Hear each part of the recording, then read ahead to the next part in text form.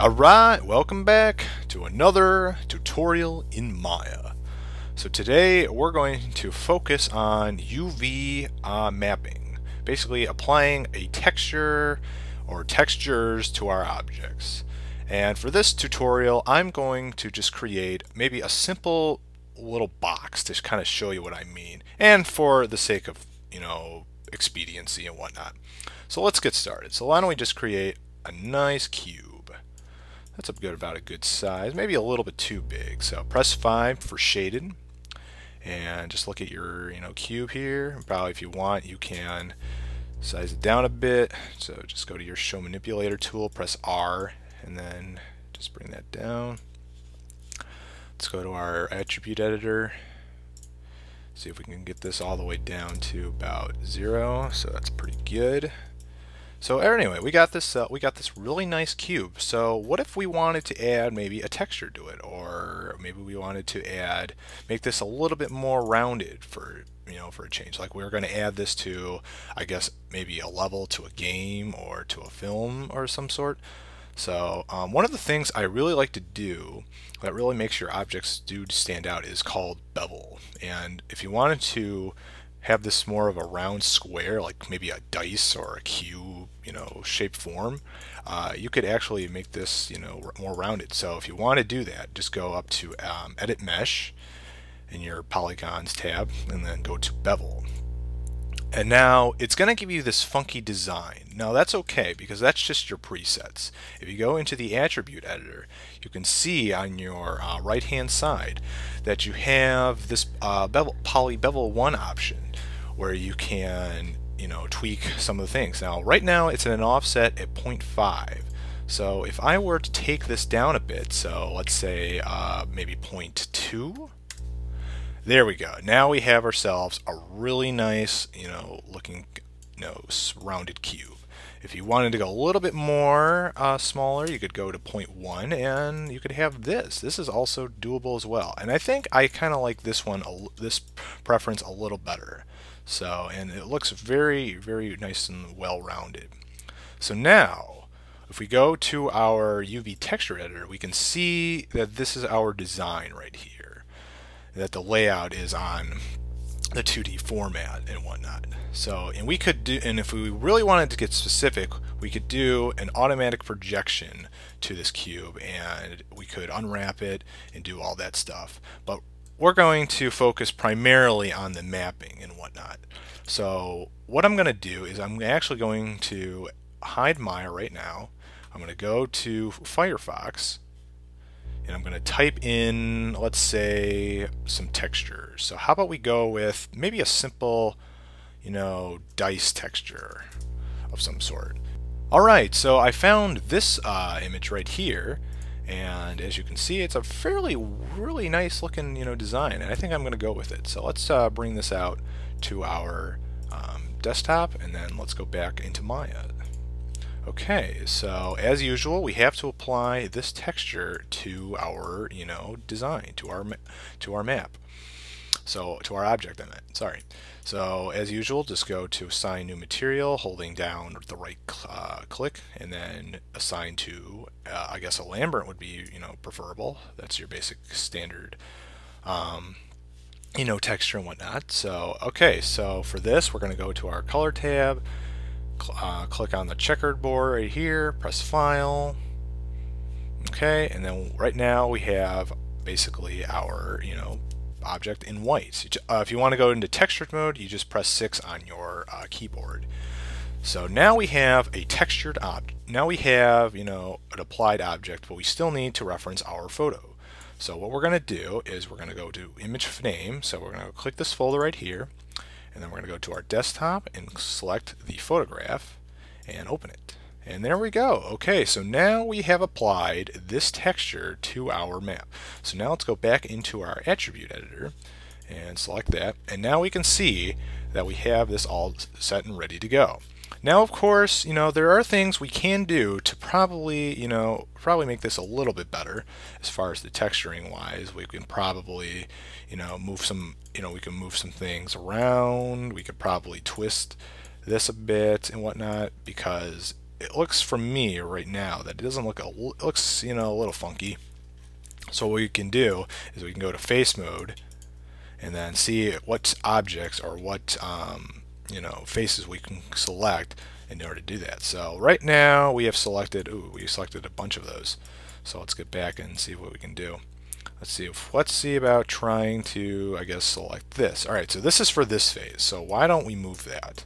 So let's go back into here, go to UVs, and for a shortcut, you can do this. You can hold Shift, you can hold Control and right click, and then to shell, and then you can move it. So now we can move this along and such. So that's pretty cool. It's a pretty cool, but for now, I think we're just gonna leave it like that and such. So that's pretty good. But there are also many other textures we can apply to this. I mean, this is just a random texture that we have applied on here. We could also, you know, get away with probably adding maybe a, you know, if this was like a box, or if this was a metal, I guess a metal crate, you know, we could get away with that as well. So you're not necessarily just limited to this stuff. So why don't we jump right back into our internet browser and see about a box texture or a cardboard box texture of some sort. So something like this. How about that? And then let's make this a large. And let's see. You know, you can go around and see what you can find as far as, you know, what textures you would want. Here's a nice cardboard one. We can always use that. That's always preferable. Try to always select photographs that have a, you know, that have a high resolution to it, because otherwise, you know, you don't want to spend, you know, too much. You don't want to have something that doesn't look like that. See, this is kind of something what I would be sort of trying to create, something like this. Like if you can find textures like this and go with that, then you're all set. So, but for now, let's just continue to stick with the, I guess, basics. And this looks pretty good. You know, this is something you'd probably find in a box. So, alright, so let me just get out of this, hide that, drag this photo onto here, and then let's go back into Maya, and then why don't we try to, I guess, assign a different texture to it. Before I do, I'm going to delete the history so our thing doesn't bog down. Okay, so what we can do is break the connection, right click, so now we don't have a texture on it anymore. So now we can assign a new one. Okay, so let's go back into here, assign this box texture here, and there we go. Now keep in mind that this isn't necessarily, this isn't necessarily the thing you would want to do if you are trying to apply. This is just for, pure example. But what we can do is we can minimize, it, the image in some sort. So why don't we try this? So all we have to do is basically go into our object and then go into go into our, settings here, and we could, kill the offset. We could change it a bit. We could change it up a bit. So we could change it like that. We could move it around. So let's say we wanted to add this over to here. So then when we changed it around, we have it like something like that.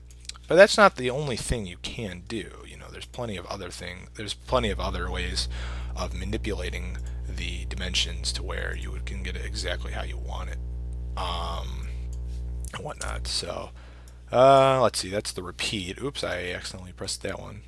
So why don't we go back into here, and then why don't we just basically try to manipulate this. Now, if you want to know how the heck I'm doing this, all I'm doing is basically holding down Control and then highlighting this and then moving my mouse left and right. That's all I'm doing while holding the left click. So that's all I'm doing, because it makes it a lot easier than having to type in numbers, because then you can actually see it in real time. You can actually see what the heck you're actually manipulating on this texture. And this is a really cool thing. And I think this is really neat. Okay. But enough of this. Why don't we actually try to see if we can find a texture like a dice. So then we can apply it to this. So I'm going to actually pause it and see if I can find one, and then I will get back to you when I have. So when I have accomplished that. So pause it right now, and we'll see what we'll go on from there. Okay, so I found a nice texture of a dice, and it's pretty good. Now I don't really prefer the color, so but this is a fixable thing because you can actually go into Photoshop and tweak this out.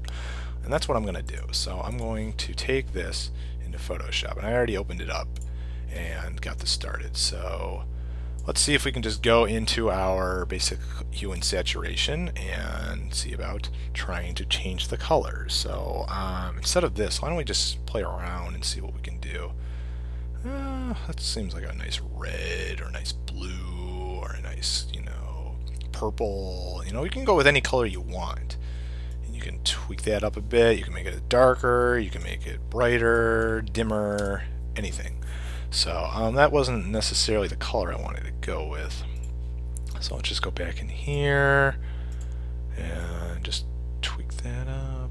Let's see. How about a nice red? A nice red. That'd be kind of cool if we got like a red dye. So, and now the little dots right here are basically, you can tweak these out even more. Like if you wanted to add more dots to this, you could just size down your brush to the appropriate size. So that's about good. That's about right. And then basically just make some dots, and there you go. You could probably, what you would have to do is you would have to take your brush and do something like that, if you wanted to go a little smaller. That's a good size, if you wanted to do that. You can make your own texture with it. You can just, apply any texture you want. This is just a random photograph I found on the internet, on the web, but you can go in here and just, play around with it and have fun with it. That's pretty cool. So why don't we just undo all that, and why don't we save? So let's save this as dice texture 1. Okay, and then of course we have to apply it to our to our model. Okay, so that's all good. So why don't we exit out of this and let's jump right back into Maya. Okay, so now we can probably get rid of this because I don't think we're going to meet it anymore. So let's break connection to apply this photograph to our model.